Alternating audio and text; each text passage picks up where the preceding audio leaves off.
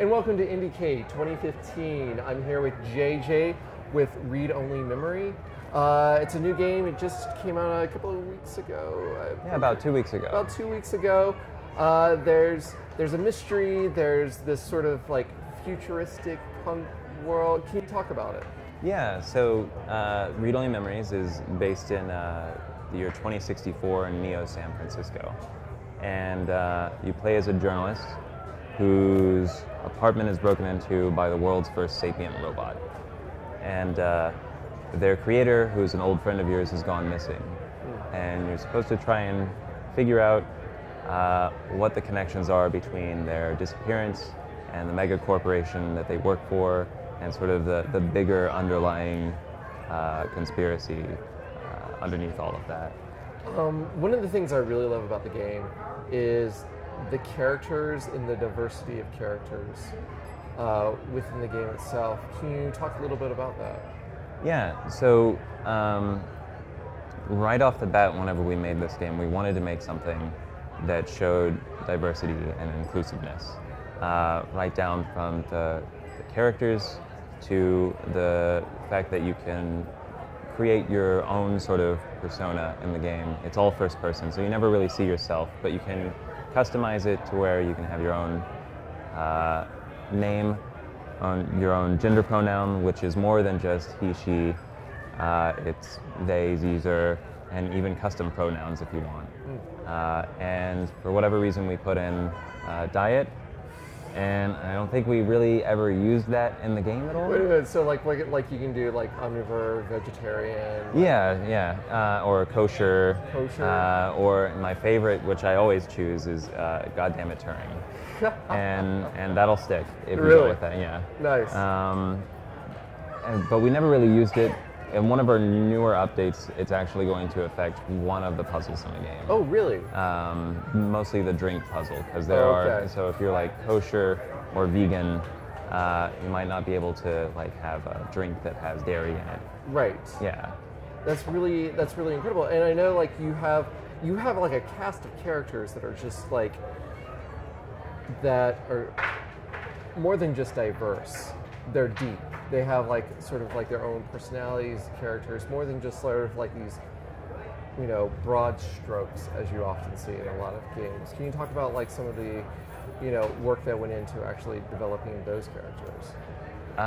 So we really wanted to sort of emphasize on the idea of these are people that are real. They're definitely not just your typical video game trope character that's there to fulfill whatever requirement you have to advance the game.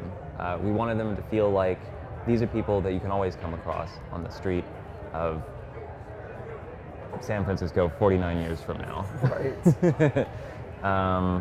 But our writer is very wordy, but they definitely do nail the realism in those characters and sort of the deep dialogues and sort of layers that they have. Yeah. No, I mean it's definitely, they're not just like categories. They're not just, you know, this person is, you know, these 5 things, but it's actually, it feels like they have like wants and needs, and you are actually stepping into a world. And to speak about that world, the world itself is, like you said, sort of the San Francisco of the future, but still has that feeling of Blade Runner. Yeah. Sort of looking at it from from the distance, but look in the future. Can you talk about sort of like how you built the world around it? So whenever I wanted to make sort of a cyberpunk adventure game, we were thinking of things like Snatcher and Blade Runner, but whenever it comes to those types of cyberpunk adventures, they are super outlandish whenever it comes to technology advancement. And I figured, well, this is only going to be about 49 to 50 years in the future. Technology gets smaller and more compact and more subtle.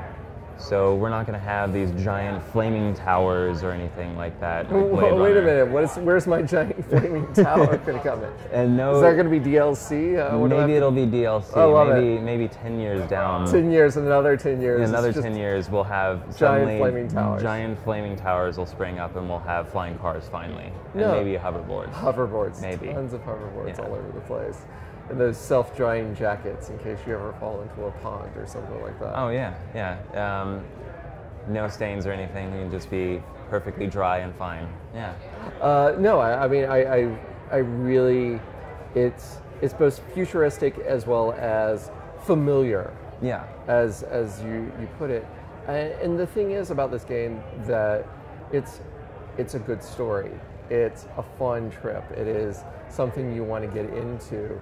How hard is it to sort of put fun as well as this, all these other things that you want to do with the game? Like, you want to show off diversity, you want to show off that, because a lot of people say you can't do both, and you've obviously shown you can make a game with both.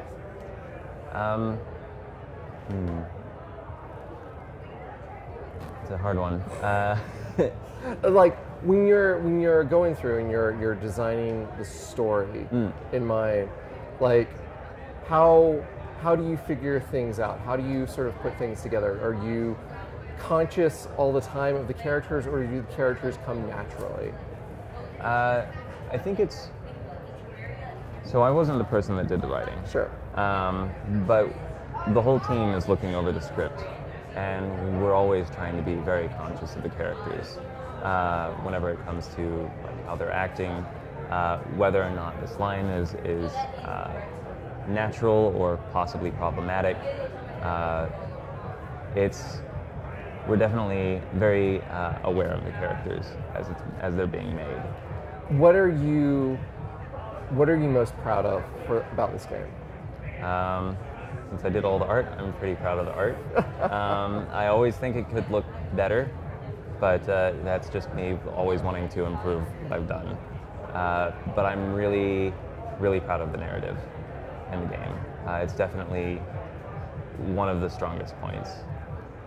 It's very deep. It's something that's a little different from the typical sort of point and clicks that you would have back in the early 90s. Sure. Yeah. And you mentioned just briefly that there's like an update that's going to be coming out. So are you constantly working on like new puzzles, putting in like new stuff, or is it just like smaller tweaks along the way? So there's always room for improvement, and with this newest update and any other updates that we might have in the future, we're going to be slipping in extra content for things like right now in our demo here, we have an arcade cabinet that you can access in Stardust, and right now what's on Steam, it just gives you a description of the cabinet. Oh, really? But now you can play it.